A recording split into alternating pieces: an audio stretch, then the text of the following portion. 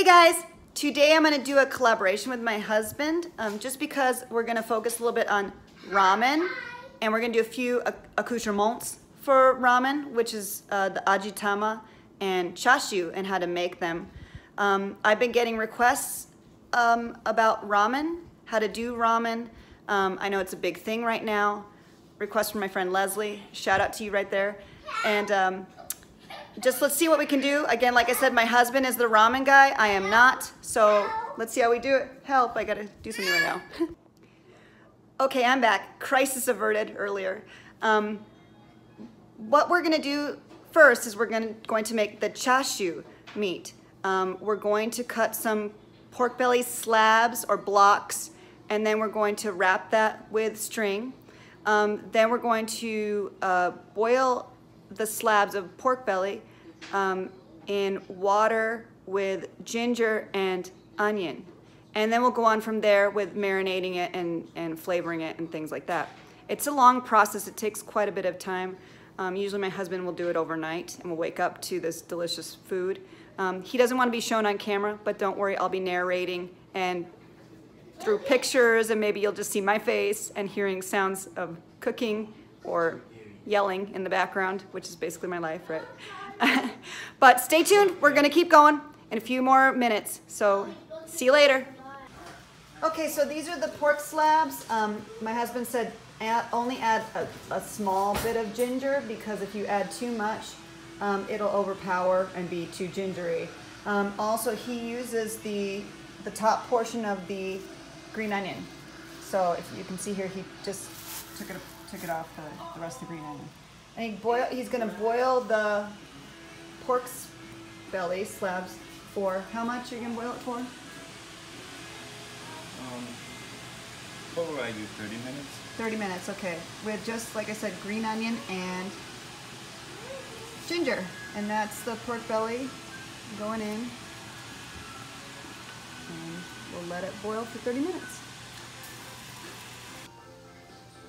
Okay, this is, he said, is basically the right boiling point or temperature for the chashu to be at for 30 minutes.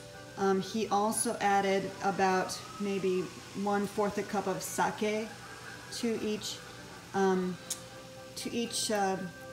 pot because it tenderizes the meat. That's the reason why he's not adding soy sauce and the other ingredients to this dish right now, because he said it makes it harder.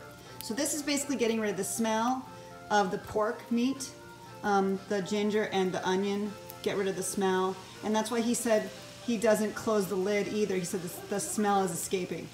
I'm just gonna go take his word for it. I'm not 100% sure on that, but I guess it could be evaporating the smell, I guess juices or waters in the pork. That's the only logic I can think of. Or maybe I'm just not translating his Japanese correctly. I mean, I don't know. All right. Okay, so what happened here was we boiled the chashu for the hour and a half that I said. This pan right here had the chashu that is now in this pan.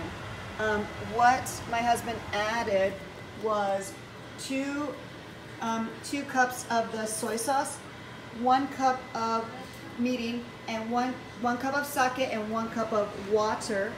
And he said this soup broth, which is the meat broth from the cooked down meat, can be made into lots of different things, like the ramen, could be the ramen soup base. So he's going to be cooking it for another, not 45 minutes. Okay, 45 minutes. There. Okay, so how you make agitama? Use the soy sauce or shoyu broth right here that we marinated or boiled the chashu in. And then you're going to take already hard-boiled eggs, and overnight you're going to let them, overnight? I'd ask.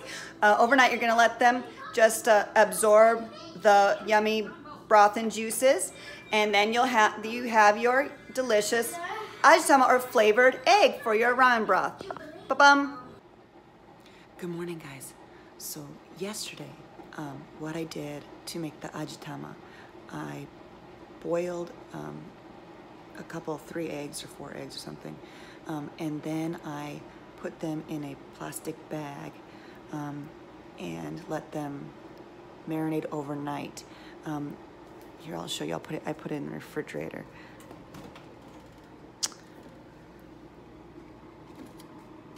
You have to let it kind of marinate overnight so that it absorbs all those juices and turns into the agitama. I also have a bowl of the soy sauce that we gathered from the chashu, and I put that in the refrigerator too, along with that water that became delicious meat water after boiling the meat in it. Those 2 things we're going to use today to make the ramen soup, the shoyu based soup, which I'll do in a different video.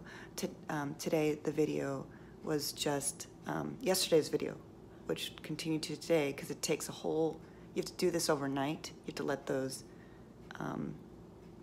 2 things kind of marinate and sit overnight in the refrigerator. What I'm gonna do, like I said, I'm gonna make the ramen video in the next video. What I want you to do right now is turn the video off, subscribe, and also check out my blog post and my Instagram. I've put the information below. Jamaican Mama Yagi. You can search that way. If you have Instagram, go ahead and please become my friend. Again, like I said, subscribe to my YouTube channel so you can get more updates and also see when that ramen video comes out. And please, what I would hopefully like for you to do is write me a comment telling me what you are looking to make yourself, telling me what was interesting to you, what was not interesting to you. Please give me your opinions and feedback. Like I said before, I take suggestions from my friends. Vanessa, I've got your 2 dishes, 3 dishes coming up next. She wanted a nikujaga, which I think I'm going to make later this week. Just give me some input and suggestions and your requests for food. I'd like to make this kind of interactive. So thank you so much, guys, and I'll see you with the ramen video. Bye.